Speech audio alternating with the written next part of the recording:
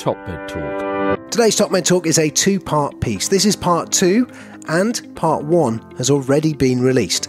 Please check out the show notes for more details. I've invited a number of other people to join us. I'm going to quickly introduce them all by name, and then when we first speak to them, I'll get them to introduce themselves a little more. And those who've joined us on the screen now: Damian Bailey, Kim Dora, Chris Garland, Erik Swenson, and Andy Shaw. And we're just going to work our way through a little bit more on the brain and then some of the other organ systems in the body, just to see where we are, the kind of things we do know about autoregulation in these organs, and perhaps more importantly, the things that we don't know, and then bring that together about its relevance to our patients, particularly those undergoing major surgery. And Dan, if I can interrupt, I think you didn't mention Maryam, because I showed a picture of her earlier, but I didn't name check her. I just thought, Maryam, I'd let that happen. I'm very sorry. You are definitely there. We've spent a bit of time on the brain, but I just want to go back to it for a moment and introduce Damian Bailey and hear the story perhaps from a real physiologist perspective, and really to ask Damian, are we chasing something that doesn't exist here, looking for a threshold or a magic number, and just get him to firstly introduce himself and then tell us how it is from the view of a physiologist who's had a great deal of experience in many of the techniques that we've heard Chuck talk about today. Damian. Thanks, Dan, and wonderful to contribute to this meeting. And yes, this is a very real question, Dan, a very exciting one. As you mentioned, I'm a Royal Society Wolfson Research Fellow and a Professor of Physiology, so I'm really interested in trying to make the best measurements in order to provide the best mechanistic information, if you like, and then applying that in the clinical setting. Just 2 points, really, I guess, that's worth mentioning. This is an incredibly complex area. There is currently no clear gold standard for assessing cerebral autoregulation. I'm going to focus this abstractly towards the brain, which is my area of interest, but there's no currently accepted gold standard.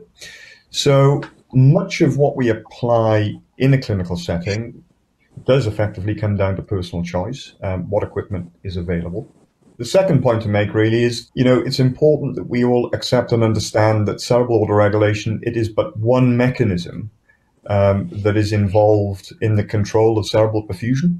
For example, there are many other mechanisms that contribute to the control of perfusion. Neurovascular coupling. We probably know even less about neurovascular coupling than we know about cerebral autoregulation, be it static or dynamic. Carbon dioxide vasoreactivity and other mechanisms, for example, the arterial barrier reflex as an example, heart rate and minute ventilation. So, this is a very real topic. It's a very complex topic. And I think we're making huge strides and trying to encourage the application of really state-of-the-art techniques, as Chuck was alluding to try to understand pathophysiology. Thank you, Damian. And do you think we're using the right tools, or at least at the beginning of this journey? NIRS, it's a simple tool sometimes in the way that we use it clinically, but it can be very advanced in some centres. Do you think that it has value and this is the path that we should go down for now? It's clearly got value. I think it's, we're walking that very fine line of making something practically deliverable in the patient setting and something that will satisfy the physiologists who are really focused on the best measures, for example, using duplex ultrasound.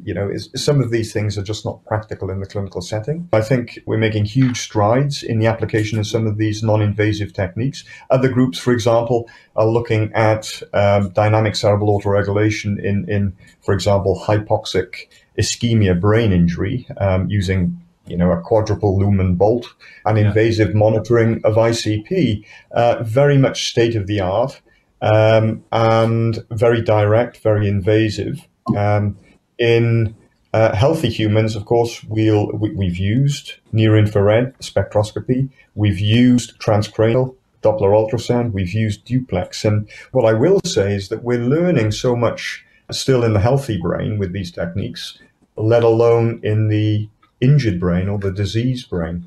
I mean, as far back as 1895, Bayliss published a paper in the Journal of Physiology highlighting that as brain blood flow increases, or as pressure increases, brain blood flow increases, and as pressure drops, blood flow slackens. It wasn't until probably about 65 years Lassen picked this up and reviewed a variety of studies. And we've got that classic autoregulatory curve where effectively perfusion remains constant between 60 and 150 millimeters of mercury. Now, using a variety of different techniques, we can identify that there is clear hysteresis in the brain. So in other words, we've got a more pressure passive circulation. The brain is more adept at buffering increases in pressure towards the hypertensive range than the hypotensive range. So, we're learning a huge amount with some of these techniques. A white paper was produced via the International Cerebral Autoregulation Research Network. This was a paper published in the Journal of Cerebral Blood Flow and Metabolism, highlighting some of the nuances, if you like, the idiosyncrasies with the application of a variety of different techniques. But again, this is very much from a purely physiological, in a purely physiological context, and delivering these in the clinical setting. I mean, not all metrics are deliverable in the clinical setting. So, I think NIRS has a role to play. And again, it's about validating some of these measures against some of the more gold standard invasive approaches. I'm going to move on to another organ now. And I want to move on now to what has frequently been described to me as the two most important organs in the body, the kidneys. And I'm going to make up for ignoring Maryam as we introduced ourselves by just asking her, first of all, to speak about renal physiology, and then over to Andy Shaw to sort of continue that discussion on renal function and autoregulation. So Maryam and I have known each other for many years, climbed together on Everest, but I'll allow her to introduce herself for you. Hello, Thank you, Maryam. My name is Maryam. Yeah, I am a clinical nephrology intensivist in training. I'm working in London, and I will take the accolade of the most important organs in the body first, and then hopefully with just some revision of very basic physiology, I want to convince you that if they're not the most important organs in the body, they are at least the best auto-regulated organs in the body, the kidneys. Now, I'm going to give you just a very brief overview of the physiology from a clinician's perspective of why I think that's important. The kidneys have two exquisite mechanisms for regulating blood flow and glomerular filtration rate that are independent of renal perfusion pressure.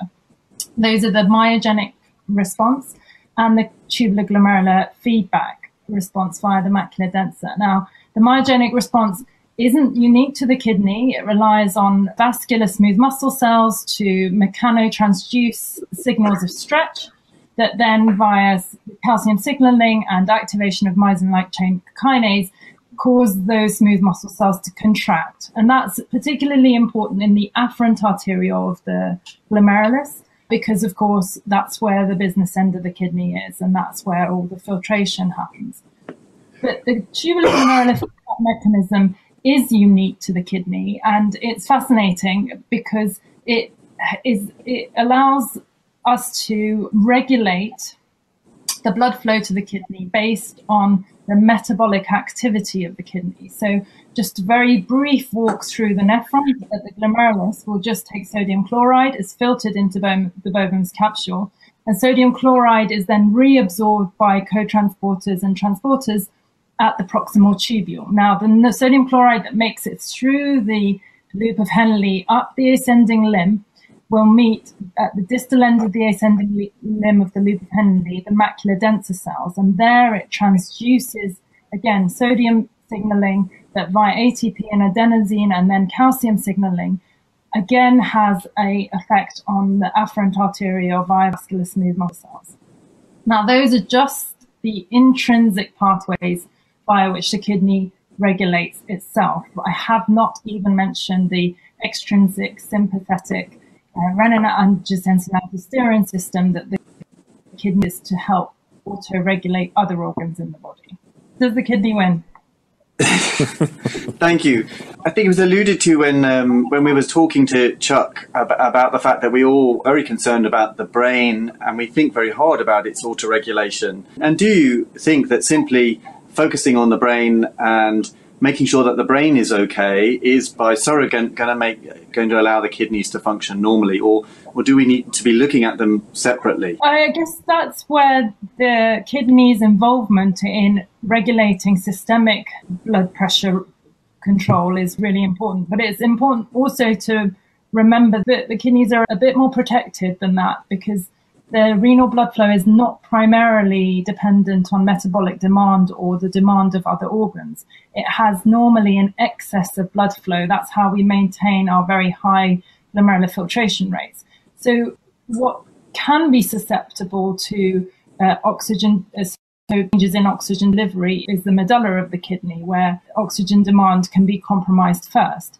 But as far as the cortex of the kidney is concerned and the function of the kidney is concerned, there are a lot of buffering mechanisms, including sort of local vasodilator effects with things such as prostaglandins to counteract the effects of systemic vasoconstriction, which, in a sense, protect it and leave it in a bit of a protected milieu that perhaps mean that we can prioritize something like the brain, which, I completely accept Dr. Hoag's point that there's not much going back once you've caused damage there. No, absolutely. And we also talked a little about biomarkers. And do you think that biomarkers will play a useful role in autoregulation of the kidney, or really is the horse already bolted then, and when you see a biomarker, the damage is done and you failed in your role to protect that organ? Where do you see the role of biomarkers for this?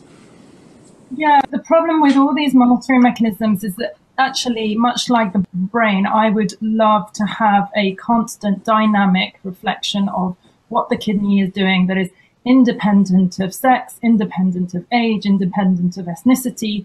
I'd like it to be independent of the things that we do to the patient. And that would be my ideal biomarker. That would be my ideal means of monitoring the patient.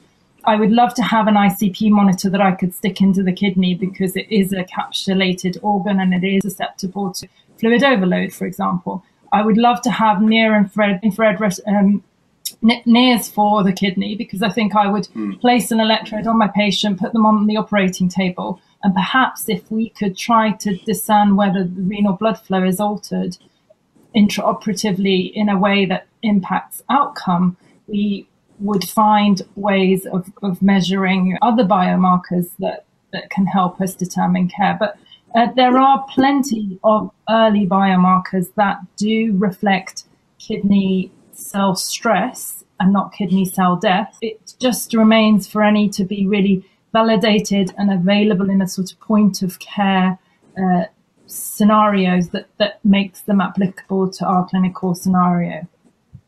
That's fantastic. Thank you. I'd like to bring Andy into the discussion now. And you published a number of papers and been involved in studies related to renal function over the years. So I wonder what your view on this is, and where the holes in our evidence base are, and where research may go in the future with regards to autoregulation, specifically for the kidneys. And perhaps you can just introduce yourself for everyone for us. That would be lovely. Thank you.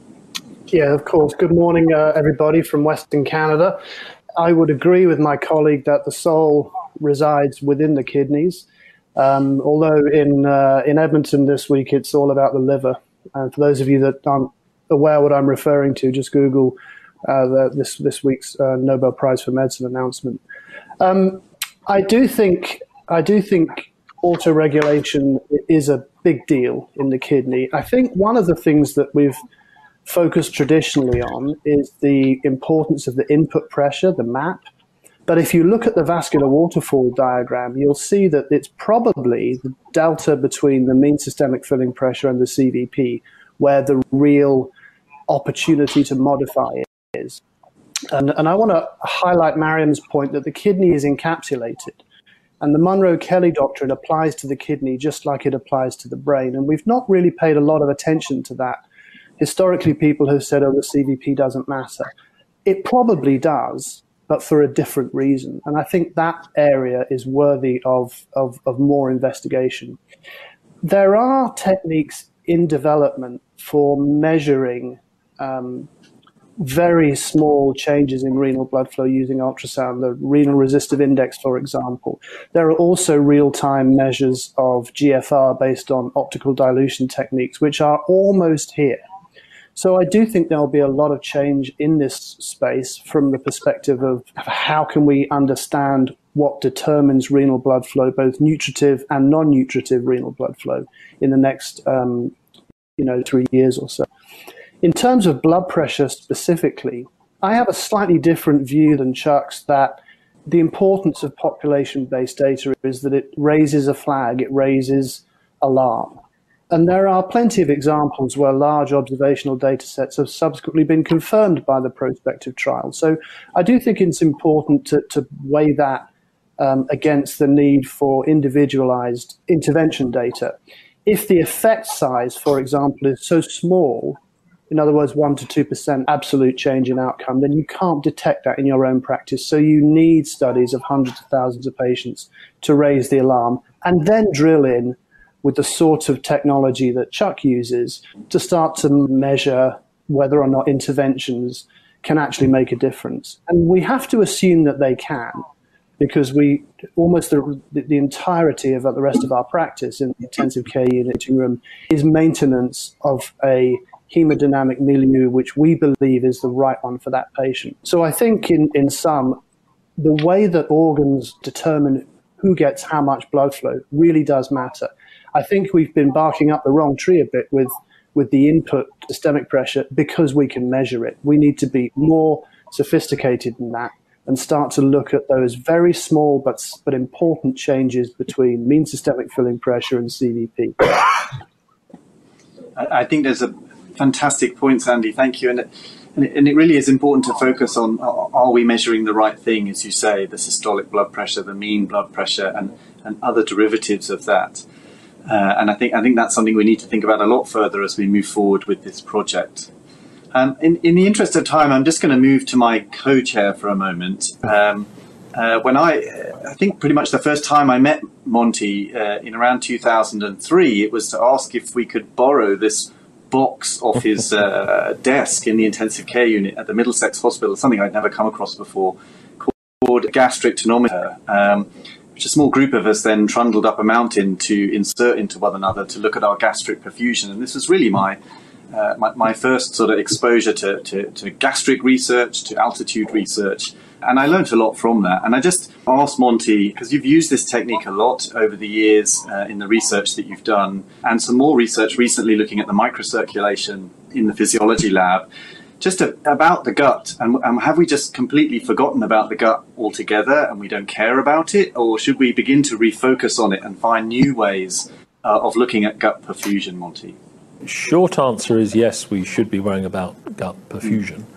But from the point of view of this roundtable and auto-regulation of gut blood flow per se, I think the reason that there's relatively little known or written about it is because the idea that there's a lower limit of auto-regulation of the GI tract that is clinically relevant is unlikely. It doesn't make sense teleologically, and it's not a major way of perturbing gut blood flow.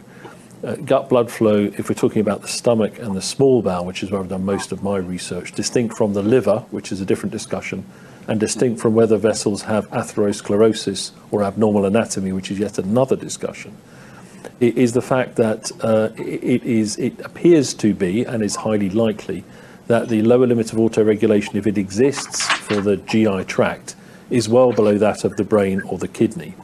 Now, where autoregulation comes into play for the gut is its blood supply is very subservient to the whim of the kidney, particularly from the renin-angiotensin perspective. So it's ultra-sensitive to changes in volume and flow that result in redistribution of blood volume and flow, and it pays a heavy price for that. If you're getting the distribution of total blood flow around the body, the gut will suffer and suffer early while you're making other organs, including the kidney, and top of the hierarchy, the brain, look good. You might be hurting the gut. So I think there's a lot to revisit there. And when gastric tonometry was clinically available, we could measure it in real time, and it had some flaws, but it was robust and it worked, and it taught us a lot. Thanks, Monty. And do you think, from what you've seen, looking at the microcirculation in the laboratory, do you think this may be a reasonable surrogate for looking at gut blood flow in terms of autoregulation? I do, from the point of view of experimentation. I don't think it's clinically viable in its current form. There are, and have been for quite a long time, there are alternative ways by introducing tubes into the lumen of the GI tract that you can make surrogate measures of gut flow and oxygenation. I think what you can say from the controlled laboratory environments, observing the classical idea of autoregulation, is that flow does seem to be maintained in a steady state over a broad range of pressures. However, as you'll see, if you watch our virtual physiology lab or some of the data presented later in this meeting, a small amount of hypovolemia results in severe compromise of gut mucosal blood flow in particular. But I don't think, strictly speaking, that's autoregulation of the blood supply to the GI tract. It is the fact that the kidney is detecting things and producing a predominantly humoral response that results in a loss of gut microcirculatory perfusion. And if that persists, it can have dire consequences. Absolutely. Okay, I'm going to move on to the heart and the lungs now. Erik seems to have vanished momentarily, so I'm going to ask Chris and Kim to introduce themselves. And really, I was going to leave the heart till last, primarily because it's the generator of all this blood pressure and flow that we've been talking about here. And just to really tell us what it is we do know and don't know currently about the cardiovascular system and how it auto-regulates itself from a physiological perspective. So over to you, Kim and Chris. Thank you. Hi, yeah, I'm Chris Garland. So I'm a professor in the pharmacology department, actually, in Oxford University. And I'm Kim. I'm in the lab next door, also professor, and we both teach the undergraduate medical students here in Oxford. We're not clinicians ourselves, but we do some clinically relevant research. We both study the microcirculation from the brain, from the heart, and most recently in the heart, we've been collecting samples from patients undergoing heart surgery. So I've been looking at the microcirculation there. So we study the blood vessels in isolation, and we can study their changes in tension or diameter, and Chris does electrophysiology, I do calcium imaging. But overall, I think we can talk between what we teach the medical students and what we know ourselves from the lab, and perhaps help with the discussion. So I mean, the interesting thing, you've come to the heart last, but of course none of the other organ systems would be working without autoregulation in the heart. In terms of trying to work out a hierarchy, this is quite an interesting one. And one way you can try and get a bit of a handle on that is to look at the effects of exercise, I think. Because what happens there, of course, is that the blood flow is stolen by the skeletal muscle, which represents a huge muscle, a huge sort of reservoir, if you like, of blood once it vasodilates. And both the heart, the brain, and skeletal muscle and the kidneys, of course, all depend on the myogenic tone that Maryam very, very nicely described. But on top of that, the isolated vessel studies tell us that the myogenic response is quite slow, so working over sort of seconds. Whereas those with skeletal muscle tell us that the blood vessels can start changing diameter within far less than a second, as soon as the muscle fibre starts contracting. And this is active hyperemia, the release of local factors which are then modulating that myogenic tone. So perhaps what we should be looking at is how in each organ system those local factors are working. And I think when you take a measurement of cerebral blood flow by non-invasive means, of course what you're looking at is a whole overall picture. You're trying to work at a sort of threshold for the myogenic or autoregulatory response. You're really looking at big vessels and small vessels. And the small vessels are very reactive. I don't know if you want to talk a bit more about that. Yeah, so if we compare the different vascular beds, so we've talked how the brain has a nice autoregulation, and basically in low pressure and high pressure, it's relatively stable. We know that if you take out one of those blood vessels in the microcirculation and change the pressure artificially, you can cannulate both ends of the blood vessel and introduce luminal pressure into the artery, then there are lots of mechanisms intrinsic to the smooth muscle that when pressure elevates, it tries to stop that blood vessel from expanding. So in other words, the myogenic tone is maintained, but then the smooth muscle itself will try to maintain that level of contraction through that range of pressures. No one yet knows how much the endothelium that lines the lumen of those blood vessels contributes, but we do know that if you take the same size blood vessel from skeletal muscle and again give it the luminal pressure, it again has that beautiful myogenic response, so that same pressure range, but the endothelium in that situation doesn't feed back and the smooth muscle doesn't feed back, so the contraction is more robust than in the brain.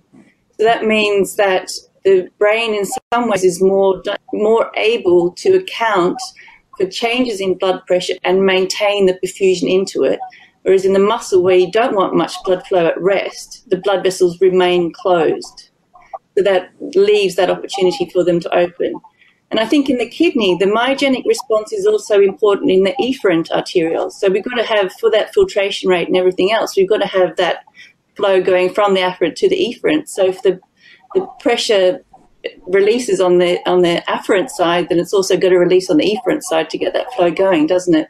So I think we've got to think about, when we're thinking about surgery, and this is not something that we know anything much about, so I'm just thinking of it off the cuff really, but if blood pressure is in the lower range, we're relying, as Andy was saying, that we need the heart to pump that blood to get that pressure to get the flow into the brain, and same for the other organs. Whereas when the pressure is too high, you're relying on the intrinsic mechanisms within that tissue to try and allow the blood not to damage the microcirculation effectively, is how we look at it. Well, I just made one comment to sort of finish up, I guess, and that is, and this goes back to Monty mentioning the microcirculation. Of course, people look at the large blood vessels because they can. It's more difficult to look at the microcirculation. But it's interesting that from a clinical standpoint, it does seem there is increasing evidence that dysfunction within the microcirculation occurs really early on in the disease process and seems to precede any sort of obvious structural changes in larger blood vessels. So looking forward, I guess the way we should be going is somehow having some measure of microcirculatory function. Yeah, and on top of that, I think in terms of anaesthesia, and you guys obviously know a million times more than we do about this and the mechanisms of why the blood pressure reduces, but as I understand it, part of the reason is a drop in the sympathetic nervous system operating. So in other words, the levels of noradrenaline would be lower on the blood vessel. So from what we understand, in the brain, there isn't much effect of the catecholamine to cause constriction. In the heart, obviously, the catecholamines are vasodilators normally, whereas in the muscle and the gut, especially the gut, has a huge sympathetic network on it. Noradrenaline's a vasoconstrictor. So in terms of rescuing your body in a situation of low blood pressure, when normally the sympathetic system should be hugely activated, it's at the extent of the gut and the skeletal muscle, but trying to maintain the flow in the heart and the brain. And in the kidney, I think noradrenaline is still a very potent vasoconstrictor, isn't it? So I guess maybe the kidney doesn't win all the time. And Chuck, thank you very much indeed. And Chuck kind of touched upon looking at the upper end of the curve as well, which is not something we usually are so worried about in anaesthesia. It's mainly maintaining a minimum map. But what do you think the damaging properties when we go over and above the autoregulatory threshold? Chuck mentioned a sort of hyperemia, and do you think this causes damage to the microcirculation as well? One thing about going up to high blood pressure, of course, is that one of the effects of the myogenic response in blood vessels is to protect the capillaries downstream by stabilizing the blood pressure. If you start forcing the blood pressure up to very high levels, that starts to break down and produce problems and produce capillary damage and obviously fluid movement. There's obviously elastin in the wall of the blood vessels and collagen around, and they're trying to keep that resistance. So it's not just only the blood vessel that's helping that resistance, but when you get the pressure too high, it's obviously going to get to the point where it's not compliant anymore and the pressure's just going to start ripping things to bits. I just want to introduce our last speaker now, Erik Swenson, and Erik's going to bring the discussion over to the lungs, his real area of expertise. So perhaps you could just introduce yourself, Erik, and tell us your thoughts on pulmonary physiology and how it fits in to this whole story. We don't normally think about the lungs as being an organ we have to worry about with autoregulation during an anaesthetic, but maybe you can convince us otherwise and tell us what we should know about pulmonary physiology. Thanks, Erik. With pleasure, Dan, and thanks for the invitation to join you all. I'm a professor of medicine and critical care medicine at the University of Washington and do pulmonology and we've been hearing about the circulation in all the systemic organs and some overriding common principles, most of which don't apply to the lung at all. And that's the lung's a unique organ, and I'm not saying that simply because I am a pulmonologist. It sits uniquely in the circulation such that what we have is no evidence whatsoever of autoregulation in the sense of serving the lung tissue itself. Now, there is regulation, which I'll get into, not to preserve tissue integrity. It's rather to maintain gas exchange. And the reason why the lung simply doesn't have any real reason to autoregulate is, first of all, it's a very metabolically inactive organ. It's simply just a large, thin sheet of cells across which gas exchange occurs. And it takes the entire cardiac output. Even though the kidney is considered to be richly perfused and important, I want to just mention a very famous quip by Homer Smith, one of the most eminent renal physiologists ever, who said the purpose of the heart is to pump blood to the kidney. So I think one of our panelists might enjoy that quite a bit.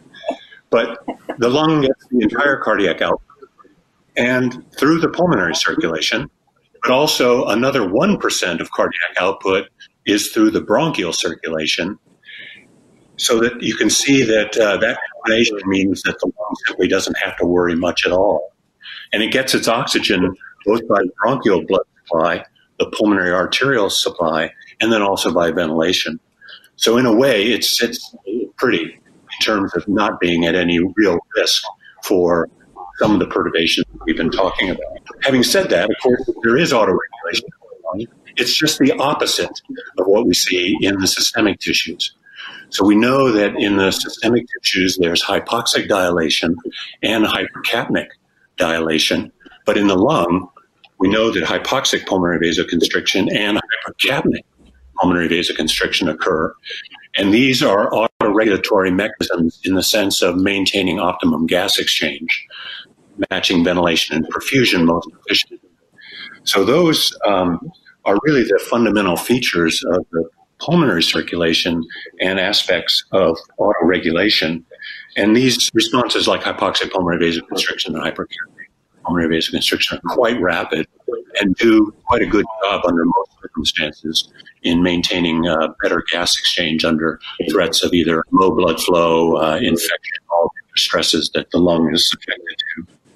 But at some point, there may be a decline in tissue oxygenation such that these autoregulatory mechanisms fail, and perhaps even we might see the genesis of something that looks more like a systemic response. So as the lung tissue becomes very, very hypoxic pulmonary vasoconstriction fails. This might be just energetic failure, but it also may be some mechanism of the lung parenchyma saying, I have to protect myself as well, forget the rest of the body. So I think those are the points I wanted to make, and could leave it open for any questions from you, Dan, or others. Thank you, Erik. That's fantastic. What sort of effect do you think that mechanical ventilation has on this process? Because many of our patients are mechanically ventilated when under anesthesia, and do you think we're making matters worse for the lungs by doing this with this artificial positive pressure that we're providing?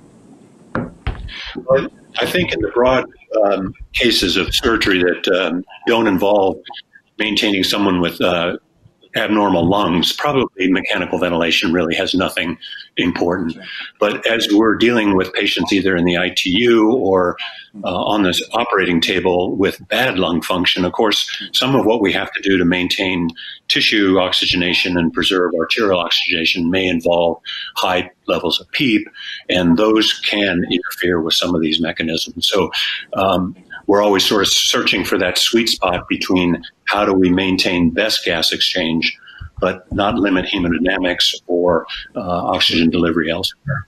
Thank you, Erik. And what about the role of carbon dioxide as well? I mean, certainly perhaps in intensive care, we're a little bit more focused at just titrating things up and down very carefully all the time because we have the ability to do that and perhaps the time. Sometimes during an anaesthetic, we may be sort of looking at many other things at once, and carbon dioxide may be not one of the things that we're focusing on. And do you think that we should be focusing a little more on the control of carbon dioxide in patients undergoing surgery in order to preserve some of these autoregulatory functions that the lungs have?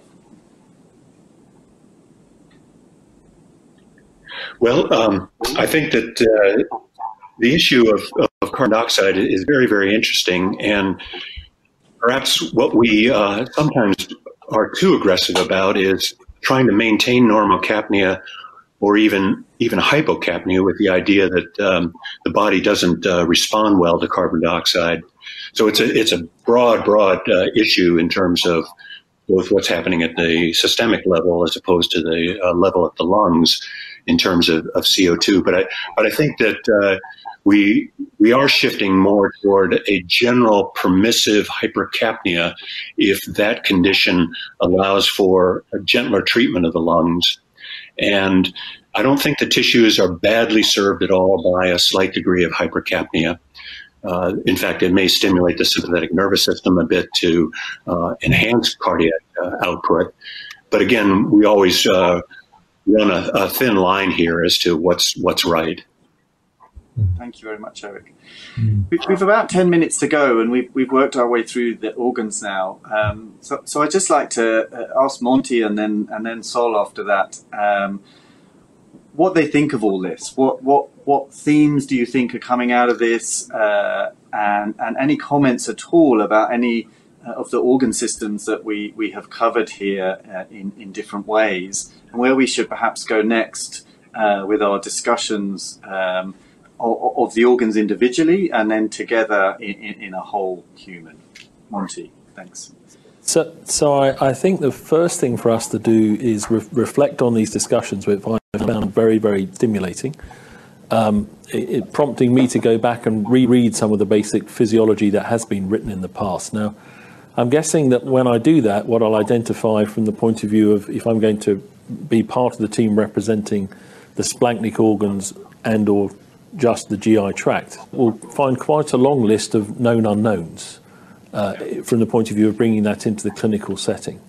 So I'm looking forward to continuing down this path and then bringing that organ-specific learning together with the broader group to see if we can piece it together and make some sense that we can bring to the bedside and then test clinically. The human body is incredibly complex, and we're at risk as we enter this sort of stage of having things like a simplistic mean arterial pressure target of taking a blunt tool to a very complex problem. So I think this is a great starting place to generate a long list of questions. I'm not sure how many answers we'll have at the end of it, but we'll have a long list of questions. No, thanks, Monty. And do you think we need to also return to the laboratory, like the facility you've been working in, to test out some of these known unknowns, if you like, to sort of bring us up to Physiology 2020? You know? Yeah, I think a risk of having gone a little bit, if not far too pragmatic. I think there's been a lot that we've learnt during COVID-19, for example, where we've had a single disease process, but in a very complex environment, where a lot of first principles had played out. And I think to a certain extent, as we've gone into large pragmatic clinical trials, we've lost sight of what we can learn from basic science and first principles and human physiology in particular. So I think that going back to the laboratory, going back to the bench, and then doing that classical bridging into earlier, much more detailed trials and then take that through to the much more pragmatic clinical approach is a worthy endeavour. Thanks, Monty. And Sol, you've been very involved in this from its genesis, and you've been able to listen to what we've discussed today. What comments and thoughts do you have about this now? I just want to thank everybody for their thoughts and insights on this subject. It's always been a passion.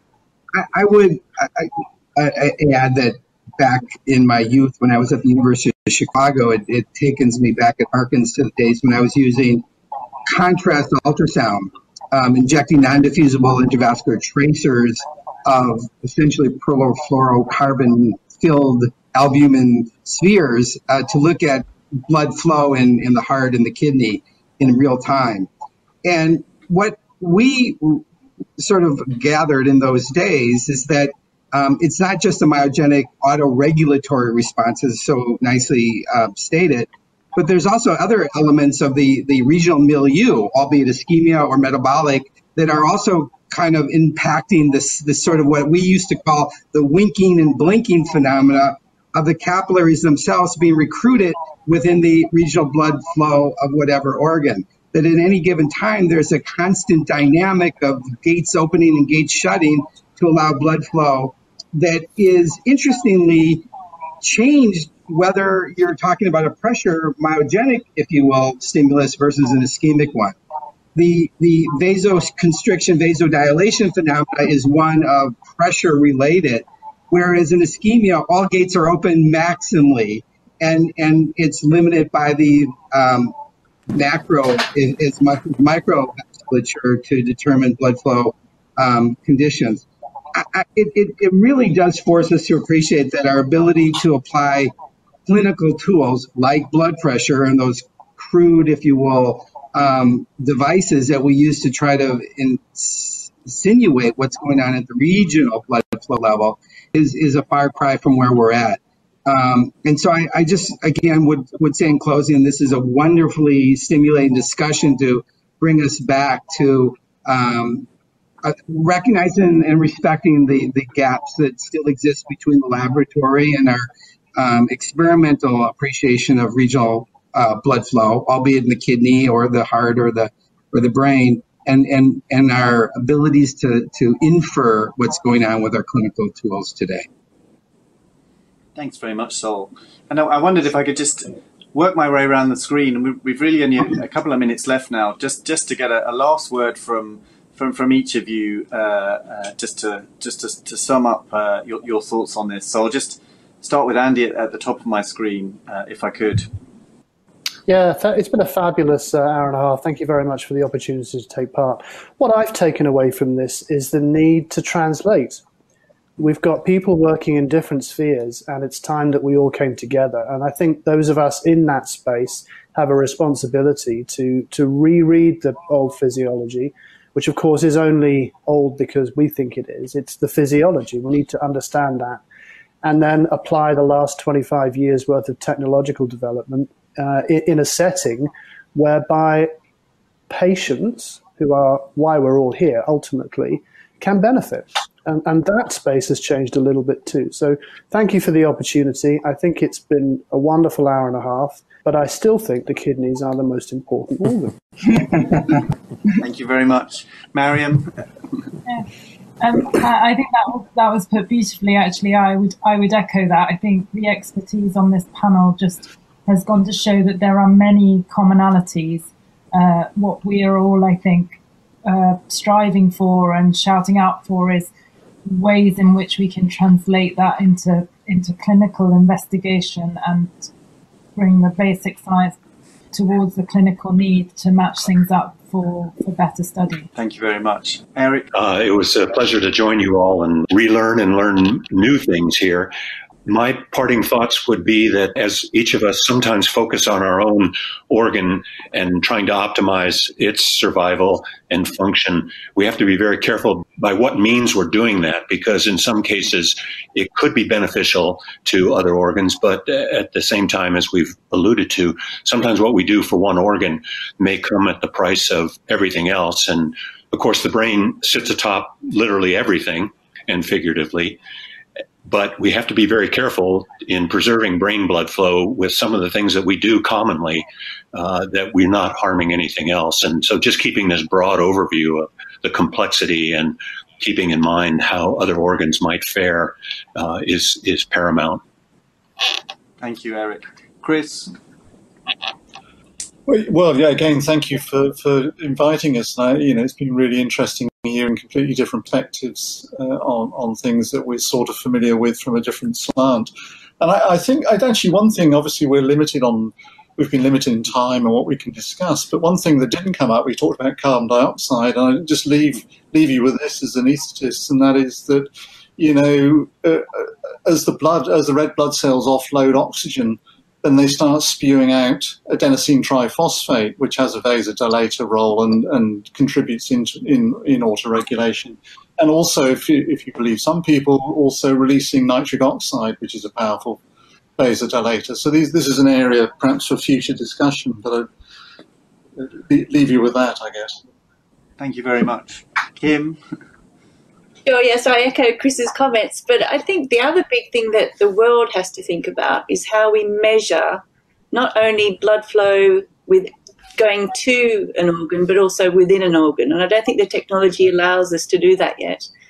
So, for example, in the heart, when we have low blood pressure, the flow preferentially goes to the epicardial surface, and that can be measured by measuring those myogenic response curves in blood vessels dissected out from the epicardium or the endocardium, and the curves differ intrinsic to those blood vessels.